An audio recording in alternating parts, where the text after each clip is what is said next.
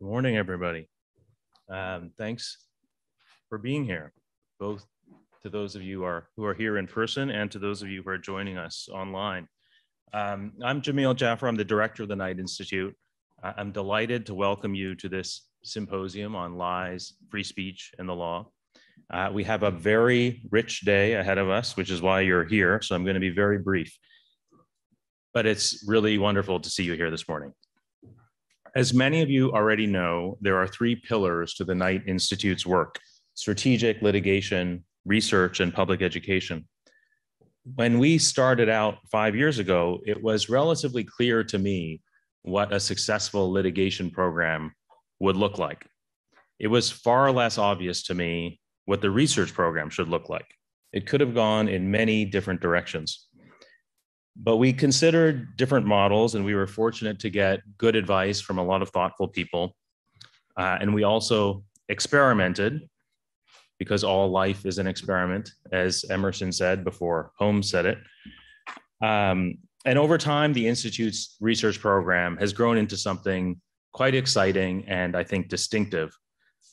A large part of the credit for that belongs to Katie Glenn Bass, who has overseen the program for the past 3 years.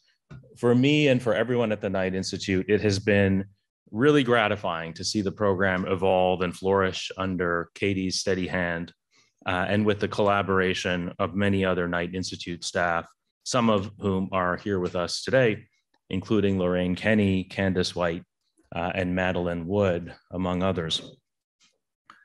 I want to mention one other person before I introduce President Bollinger, and that is, of course, Genevieve Lakier, who, as senior visiting scholar at the Knight Institute, has overseen this year-long project on lies and the law.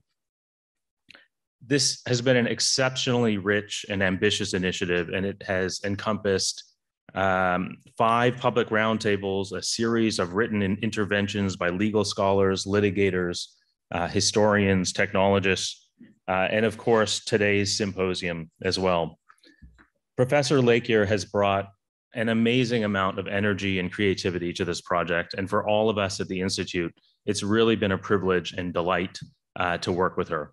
You'll have the chance to hear from her directly in just a few minutes. But first, I'm so pleased that President Bollinger is here with us this morning. He became the 19th president of this university in 2002, and is now the longest serving president of an Ivy League university. Anyone connected with Columbia already knows how much stronger and truly global this university has become as a result of his tenure. Lee is also, of course, one of the country's foremost scholars of free speech.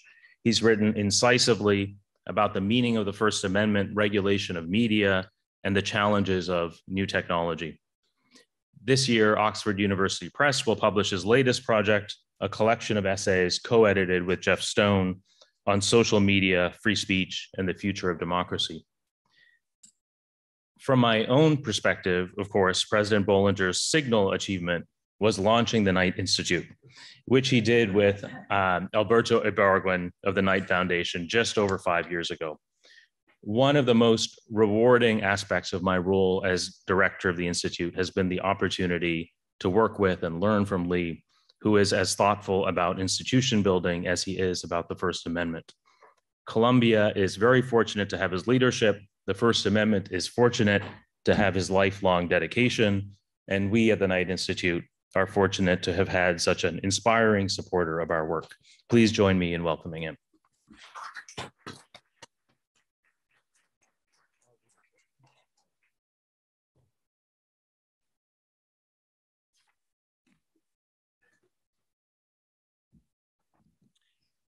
So it is a very, very great pleasure and a sincere one to be able to make a few remarks by way of opening this symposium on lies, free speech, and the law. I would like to begin by recognizing the Knight First Amendment Institute at Columbia. There is nothing that has happened at Columbia in the past 2 decades that gives me more pride or means more to me than the creation of the Institute.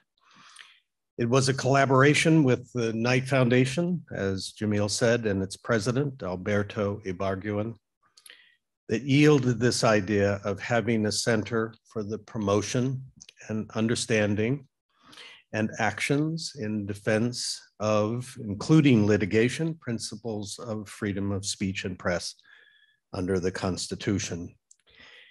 And it has been its founding director, Jameel Jaffer, who has made this idea into a living and very effective reality.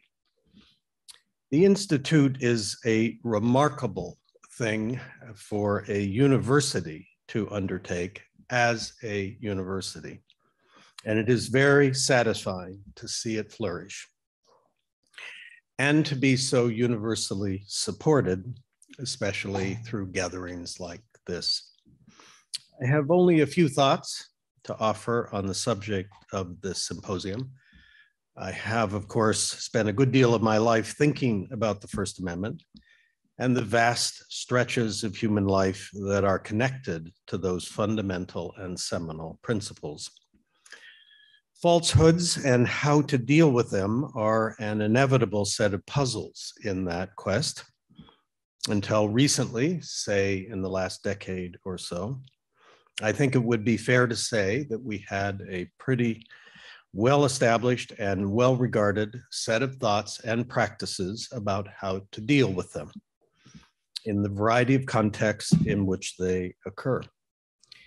Indeed, phrases like, quote, the central meaning of the First Amendment, or just the phrase uninhibited, robust, and wide open, immediately called to mind a dialogue we were all very practiced at articulating, repeating, and doing so with conviction. But the emergence of the internet, our newest and perhaps most significant technology of communication ever, and its associated privately controlled platforms, together with the chronic political and cultural divisions in the society that have clogged the self-governing process and given rise to various threats to democracy, have changed all of this.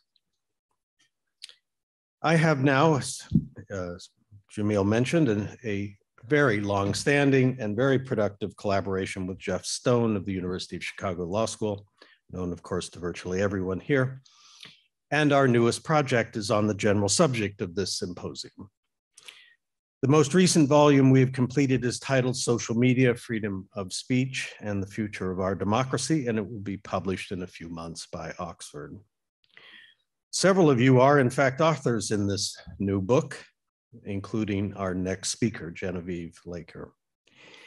As with other projects Jeff and I have undertaken the book, this book provides a framing of the problems by us, followed by essays from a large group of authors from different life experiences and areas of expertise, and then a report with concrete recommendations from a commission we formed to consider the different perspectives. There would be many things to say in a general summary of the contributions by the participants, but for purposes of these very brief remarks, to open this conference, I would emphasize just four. First, there is a consensus among the participants that disinformation, falsehoods, propaganda, whatever one calls it, is a very complex phenomenon and not easily characterized and not by any means easily understood. One has to be careful, therefore, not to oversimplify the problem as one involving truths and falsehoods. Second, there is a consensus that the current state of affairs, certainly in the United States, poses a degree of threats to democracy and to the necessary political and social culture that must undergird a democratic system of government, that it is unlike anything we have seen in at least a half century. The problems we are talking about in the project and in this conference appear to be of a different order of magnitude. Third is the wide disagreement about what can or should be done about this state of affairs at the levels of law, policy, and the First Amendment. Some among us believe that the framework of the First Amendment that has evolved over the last 100 years, but certainly in the last half century, should not be, does not need to be, significantly altered in the face of these new threats and risks. But others among us believe the opposite, that an entirely new framework is both called for and an imperative if we are to survive as a constitutional republic. The key point is that this is one of the most complex, controversial, momentous debates in my lifetime about how to think about free speech and press under the First Amendment. Hence the significance too of this meeting. The fourth and final point I would make is one that is more my own than derived from the thinking of the authors and commissioners of our little project. It is simply the observation that we not fall into the trap of thinking that we have never encountered anything like these issues before. Perhaps the magnitude of the problems is greater, but the nature of the problems and the availability of complex ways of approaching them are not. We have encountered major new technologies before in the last century, notably broadcasting. Many, if not all, of the dilemmas we feel now were felt then and continue on to this very moment. It is a very difficult intellectual exercise to analyze how that system of legislation, administrative policies, and constitutional doctrine came about, and even more elusive to explain what it all signifies, given the very different approaches that we took to the parallel print media. One can say it was a vast mistake and should be jettisoned. One can say it was perhaps correct for its time, but not for ours, either in the sensibilities it reflected or in the practicalities or relevance for our problems. Or one can say, as I believe to be true, that there is still relevance in the spirit of what happened, what was allowed, what was feared, and how the society responded. That gives us some source of ideas for dealing with the issues in our times. What one cannot say is that we have never encountered or responded in complex ways to threats such as we perceive to be present in our world today. Thank you for letting me make these few remarks. It's now my pleasure to introduce Genevieve, who is a professor of law at the University of Chicago and the Institute's senior visiting research scholar.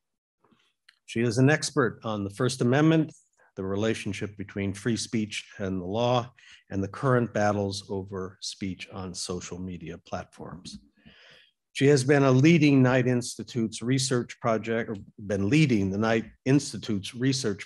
focusing on lies and the law, and has been instrumental in organizing this and other discussions on the topic as part of her work as a visiting scholar.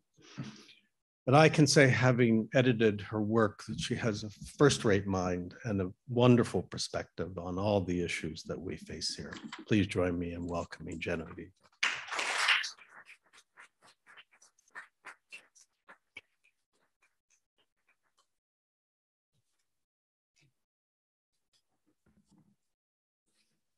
Well, hello, everyone. Good morning. So it is both a pleasure and a privilege to be here to welcome you to today's symposium. As Jameel mentioned, today is the culminating event in a year-long series of events that I have organized along with the Knight First Amendment Institute to explore the democratic problem posed by lies and more broadly, false speech. Now, this is obviously a problem that has been the topic of a great deal of conversation in recent months, years. It is hard to go a week, in fact, without coming across a study, a conference, or a news report talking about the problem of disinformation and misinformation and the threat it poses to American society. And in fact, as we sit here today, there's another very high-profile conference on this exact topic happening at another somewhat distinguished university that I happen to know something about right this moment. Now, I won't name that other conference, but I'd like to congratulate you on choosing the obviously superior option today. So why then organize yet another symposium on the problem of lies and false speech?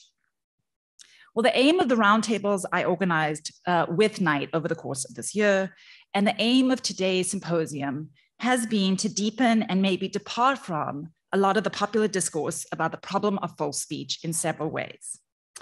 First, as befits a First Amendment Institute, a major goal of this year's events has been to think more deeply about the First Amendment questions raised by the problems of false speech and by the efforts to regulate it.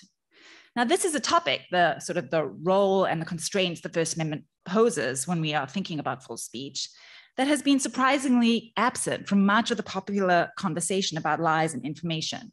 And perhaps it is because those who participate in these conversations often assume that a commitment to freedom of speech means that the government simply cannot regulate lies, and that primary decision makers in this context will instead therefore have to be the private companies, in particular the social media companies, that so often play the role of both hero and villain in much of the discourse about lies. But in fact, as many of the papers for today's symposium make clear, the First Amendment's constraints on the government's power to regulate lies are not nearly so absolute. The government regulates lies all the time, perfectly or imperfectly constitutionally, but at least somewhat constitutionally, in the commercial context. Great swaths of the laws of property and contract are organized around prohibitions against materially false information. In many other areas of law as well, immigration law, criminal law, defamation law, the law prohibits and the government enforces prohibitions against fraud and intentional, or at the very least, reckless deception. And this is part of the everyday fabric and operation of American law. Moreover, the view of the justices who fashion constitutional law when it comes to the topic of lies and misinformation may be changing, because the justices have been and are being affected, as we are all affected, by pervasive anxiety about what President Obama, the keynote speaker at the other conference I shall not name, once described as the epistemic crisis facing American democracy. So Justices Gorsuch and Thomas, for example, have both recently written opinions in which they argued that the constitutional rules regarding libel law should change to respond to what Justice Thomas described as the proliferation of falsehoods in American society. Constitutional law is a product of society and culture, just like everything else. And the First Amendment changes in response to changing public changing perceptions of the threats facing free speech today. And so one of the goals of this event this year has been to explore what constraints the First Amendment does impose on government efforts to regulate a more truth-based public sphere into existence, and what constraints the First Amendment should impose on the government when it does so, assuming that the doctrinal lines may be less fixed, the First Amendment may be less static than it is often assumed to be. A second goal of this year's events has been to push against the techno-determinism and presentism that plagues a lot of the conversation about lies and misinformation. Anxiety about the problems that false speech pose to American democracy tends to very often focus on the problem of lies on social media. It is often assumed that the reason why America is today facing an epistemic crisis is because of the new technological affordances of the social media platforms, which allow the dissemination of falsehoods at previously unimaginable speed, and the economic self-interest that leads the social media companies to enable or encourage the proliferation of false speech on their platforms. And while technology and economic self-interest certainly help to play a role in explaining the problems plaguing American democracy today, they are by no means the only explanations available to us. And so one of the ambitions of this year's events has been to focus or refocus the conversation about lies and misinformation away from its familiar focus on big tech, and to ask more historical, political, and sociological questions, such as, for example, whether the epistemic crisis America is facing today is in fact a novel phenomenon, or instead is, as President Bollinger suggested, something we have encountered before. Whether its primary drivers are in fact the social media companies, and or instead, whether there are deeper historical, economic, and political and institutional explanations and drivers. A question that has loomed over the roundtables that we have organized this year, and that I think looms over today's events, is the question of whether and to what extent the problem with American democracy can in fact be blamed on false speech and false belief, or whether lies and misinformation are merely a symptom of deeper economic, political, and institutional problems. I've joked a lot over the course of the last year that I set out to organize a series of events about the problems of lies, but it turns out that the branding has been fake news. Again and again during these conversations, it has turned out that lies are just the surface manifestations of deeper problems, perhaps not the problems themselves, or a problem by itself. Now, this doesn't make it less important, I think, to talk about lies and the threat they may pose to American democracy or how we should regulate them. In many ways, it makes it more important because it turns out pulling on the thread of false speech opens up all kinds of really interesting and important questions about American politics and society. Questions like, what do we mean when we talk about a democratic public sphere? How democratic do we really want the public sphere to be? What are the kinds of institutions that we think should mediate it? What is the role of expertise in democracy? And how do party structures and economic logics organize and undermine what courts in First Amendment cases tend to describe as the marketplace of ideas? These are all questions that are raised either implicitly or explicitly by many of the papers that participants wrote for today's symposium. These papers, I should say, repay in spades the hopes I and the Knight Institute had for this project. They're interdisciplinary, they're historically sensitive, they are doctrinally complex, and they're often quite provocative in the arguments they make. And I cannot wait to hear the discussion they generate. So to that end, I will stop talking now so that we can actually get into that discussion. Just before I leave the podium, I wanted to say thank you to all the people at the Knight Institute who worked so hard to make this symposium and this year-long series of events possible. First, I wanted to say thank you to Jameel, who has been a wonderful collaborator, provocateur, and supporter for this project. To Katie Glenn Bass, without whom none of this, really, honestly, none of this would be possible. To Madeline, Lorraine Kenny, and Kitty Ahmed, who did so much work to make the logistics come together. To Candace White and Adam Glenn, who produced the amazing digital and video work for this project. And to Peter Sizaholski, who produced the beautiful art that we're going to be showcasing later today. This was a team effort, a product of a lot of collaboration back and forth. And I hope today's symposium will feel the same. So thank you all so much for coming. Let's get started.